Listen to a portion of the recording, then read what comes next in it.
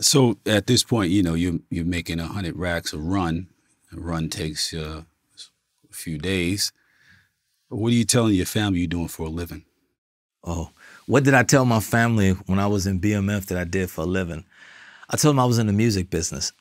And because I had pictures with Nelly or Fabulous or Diddy or people seeing me at the club or something like that, they bought it. And plus I had limousine, so it was the perfect cover. So if I came in town and my family saw me with a limousine, it's just his limousine company. He's taking around his artists. I've even taken some of my family strategically to the studio so they could see all of the rappers and all of this. So that I knew they were going to go back and tell the rest of my family, oh, I met this person, I met that person. So I had to keep the cover. And plus, I always had cars because I had a limousine company and I had a valet parking business. The music was a natural transition. So my family, until I got sentenced, my mother didn't know what I did. Like I picked her up in the limo and she saw me. I would make sure when mother came in town, I'd put on my uniform and I'd go work at the valet spot and then I'd eat dinner with her and I'd have my friend take her home. So, your job is never to have your family worry. And it's also to stay away from your family too. So. How did you earn the nickname Miles? But it couldn't call me. I earned the nickname Miles because I didn't care what storm, what time, what police was out, whatever. I was about getting the bag from A to B. So you can't say, hey Jabari, you can't put your government name out there when you're on the phone. So it was the nickname. It was kind of a nerd nickname that fit me. And it was the actual miles that I put on the road. And that I was relentless.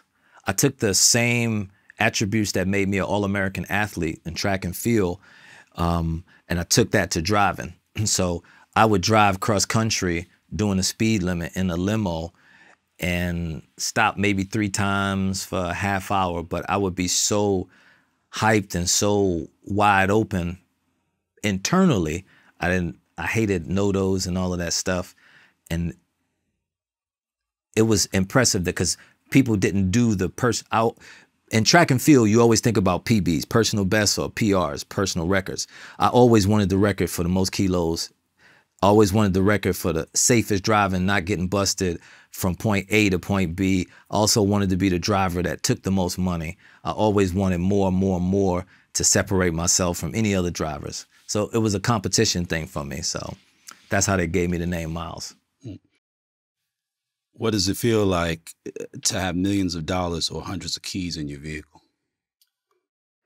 At that time, it felt like just Monday, or today is Thursday. It just felt like Thursday.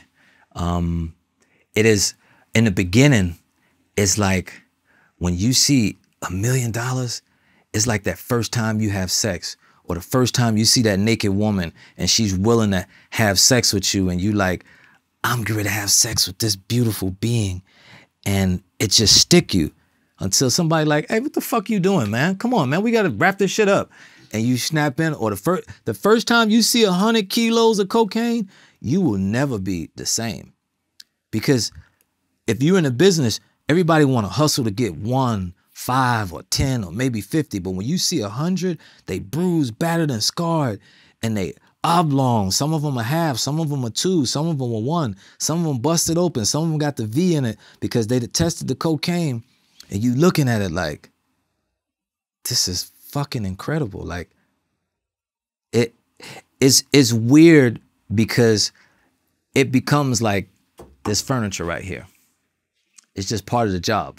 But you know this furniture is valuable. You know that people are trying to kill you for it. And they're willing to give their lives for this furniture. But unless you see like 1,000 or 10,000 at a time, it just doesn't impress you anymore. But in the beginning, you stuck. It's like you are literally, you remember that first time you had sex? You remember the first time you ever bust that nut? And it was like incredible. First time you see $1 million, you feel 100 kilos of cocaine. It's nothing like it in the world. And you speechless. Because in the beginning, you know that this is a life sentence. You know that everybody could go to jail, right? You like, what it's like you stuck for a second, but then it just becomes muscle memory. It's just work, you know? So that first time is a doozy. It's like when you see it, at the point in which you see it, you realize all things are possible. Oh yeah. Oh yeah. It's almost a euphoric feeling when you see it, because you know everything that you get ready to do from now on has changed. It's like almost like that NBA player or NFL player becomes a draft pick, and you know the trajectory of your life has changed. When you see that work, you're like, man, everything's different now. My whole thought pattern. I ain't thinking starter homes. I ain't thinking $1 million homes or home. You thinking multi-million-dollar houses on each coast, and like anything you could ever want. Like it's nothing with that money and that work. Is nothing on this earth that you can't buy. How many successful runs did you do? How many successful runs did I do? I really don't know. Yeah, I stopped counting because. At what point? I think it was after 50, I stopped counting, because with BMF, people don't understand. As much as you want to drive, they got as much work for you. It's never a shortage of work. It's never a shortage of kilos of cocaine or millions of dollars for BMF. As Meech told the Connect one time, the Connect asked Meech, well, how many can you do? He said, how many can I do? He told the Connect, a cartel, not just somebody selling. He said, you ain't got enough. You bring 10,000, I'm gonna sell 10,000. You bring 100,000, I'm gonna sell 100,000. You ain't got enough. And he meant it too. So when you're driving from BMF, they're gonna give you're gonna be all you can be. And they stopped me a couple of times because I was delirious. One time, my personal record is I did Atlanta to California, back to California and back with only 6 hours of straight sleep. And that was the time where they were like, all right, you need to take a rest. Because I did it in under a week. And this was balls against the wall, straight driving. It's use the restroom, get something to eat, sleep. As soon as your body is up, they done already got the car washed up, the limo, they done got everything back together, and you going. This is a 4,600 mile round trip. Yeah, I was so delirious that they asked me, they were like, hey, put 10 bricks over there. And I think I put 12. I was beyond failure. That on the road, that's the first time I ever fell asleep with my eyes open. I hallucinated so much that I first started having one person in the car in my imagination.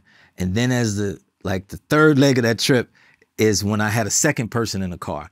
And it was just, I was way, way, way out there. So they sat me down that time, and I think that's the only time they ever said, hey, you got to stop. You got to stop. So yeah, but in BMF, it's never enough. We work on speed. And when I talk about Walmart, how Walmart crushed Kmart, is volume. It's volume. Y'all sell 50 t-shirts at $1 profit. We're going to sell 1,000 at 50-cent profit. We're going to sew up the whole market and not fire one shot. That run that you did, that back-to-back, that's when I remember starting to call you Miles. Mm. Yeah. That run. Yeah. Yeah. Yeah. How involved were you in the preparation for a run? I was involved in the preparation for a run when it came to that work or that money going into that car. Because how involved, though? Did you personally place the money or the material into the vehicle, into the stash compartment? Depending on who was loading up the cars, that's when I became involved. When two people, I'll keep them out of this, but when they became involved, I almost never went over their work. Everybody else, it was because I was the alpha and omega in that car. Everything started with me, everything ended with me. So this car had to be right because my life was on the line. That little, when you trying to force it in the car and it cuts that kilo that's duct taped and it goes down, that could put this car, this work, me at risk. Now I'm gone, the car's gone, the work is gone, we got to get lawyers and everything else. So I was involved with it when it wasn't my crew, because people think BMF was all of these hundreds of people, but it was a small core group of us that actually did the work, and that just weren't witnesses or just hanger-ons or just trying to party. It was a small core of us that people, they don't really get it, because with so many people around that are flashy and all the rest of this, you don't know who's who. So it was kind of like smoke and mirrors. But this core group, when they were loading, they were counting, never had any issues. And what was your system to go through, like your checklist of things before you actually pulled off with the bread or the work? My checklist before I drove off started before I left. It started with great rest. It started with making sure all of the IDs, making sure all of the tags were straight, making sure one of the number one things is making sure those lights over that license plate were good. Because you drive cross country and you're not stopping, you're going to drive at night. One of the biggest things that they want to pull you over for is those lights, those two little lights that go on the side or above the license plate. They could pull you over. You weren't driving erratic, everything checked out. But because of that, and it's happened to me before, they can. So it started with great rest. It started with good food in my stomach. Not to be gross or crass, but taking and doing a number two, right? Because I didn't want to take number twos in the gas stations, right? Or didn't want to stop at any hotels. But you're watching people as they're loading up the work before it goes into the car. Then you're watching them from the other side as they're doing it. You're also seeing what type of cleaning materials are they taking. If they've got the ammonia or the bleach, is it too loud? You can't walk inside of a limo and it smell like ammonia and bleach. They automatically know that you didn't wash the car down. So you got to use certain things, and you're also checking the spot. You checking it, is it like in different vehicles, the actuators, the arms that open up, that the actuator actuates it to open up, and the arms push it from wherever it's going. You're making sure that these aren't making any noise, that they're lubed up. The sequence of events that you need to open up the spot, that the spot isn't staying open too long, just in case you got to open it, you got to close it. You're making sure that on that limousine, that gap is filled. You feeling around, you going in between the seats, because you learn. Like, it's Monday, people trying to go to Magic City, they leave $5,000 in the champagne bucket. You know what I mean? So you going through the car, checking it. You taking little napkins and folding it in the cup hole, in the cups, because that's what limousines do. Everything has to fit what a limousine looks like. The smell has to be right. The carpet has to be right.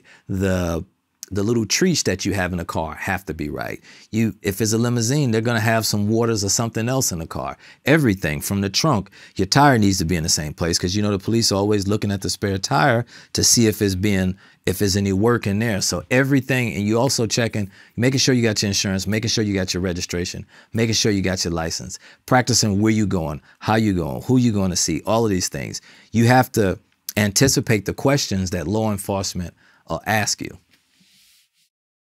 So what were some of the sequences to actuate the stash, opening and closing of the stash, opening the stash? The sequence for opening up the stash, I'll give a couple, because it might be some cars out there. you had to, you could be in park or you could be in drive, but you had to roll down the window for the back, the shade that goes in the limo. You had to roll it down. Then you had to put the defroster on. Then you could start it, and then you could start driving, but you couldn't open it without the with the car driving. And then what would happen is the back seat would go and it'd open.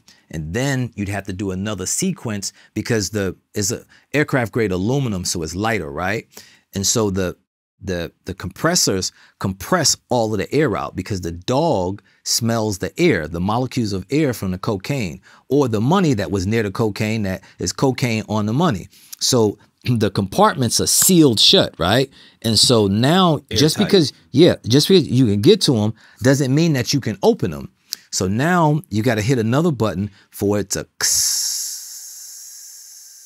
decompress. And now it decompresses. Now, but you can't rush it. Now when it decompresses, then you can open up the tanks and get the work out. But if I'm looking at the car, I know what to look for. Because you got to think, if you got 100 kilos, 2.2 pounds per kilo, right? That's an extra 220 pounds. If you really looked at the car, I know that the car is off a little bit on the left because that's where the work is, right? The driver's on that side and there's that side. And if you look at limos, most limos that are J with the cross right here, J style limos, if the people on this side, that's the side of the lean to slightly. So you're looking at that like, is it too much? Is it too off? You're looking at champagne buckets. You're looking at the carpet. A crumb could be when they took it out the bag, that crumb hit the ground and they put it in the spots. But that crumb, I've actually tasted crumbs and my tongue started getting numb because it was cocaine. Now we got to start the whole process of, well, fuck everybody else. We cleaning this whole car. We taking these mats out the whole 9 yards because now my life and this money and this work is in danger. So it's been times where we had to redo the whole cars, clean the whole cars because this was my life. This was my job. You got one job. Do your job well.